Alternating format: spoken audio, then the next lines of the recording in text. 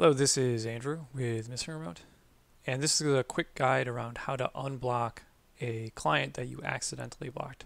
Now, I know it sounds kind of silly, but I've actually done this a few times when I intended to hit reconnect, and I've just hit block because I wasn't really paying attention. So I'm going to go ahead and block my iPhone here, and then you get an option.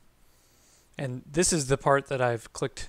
I've just said don't ask me again, but this is a different controller setup. So I leave this on now. I'm going to confirm that I want to block it, and so now my phone is blocked. So what do? Right? Because now it's gone from the clients list, and it's a problem. The trick is you have to go to Insights. And in Insights, there's a blocked devices section up here, and then you can go in here and unblock it. And that's really all there is to it. Super simple, but not super intuitive. So hopefully you found that useful. If you did, go ahead and like the video and subscribe to the channel. If you have any questions or comments or anything, or you want me to do a guide on something else with Unify, drop that below and I will get to it as soon as I can. Thanks.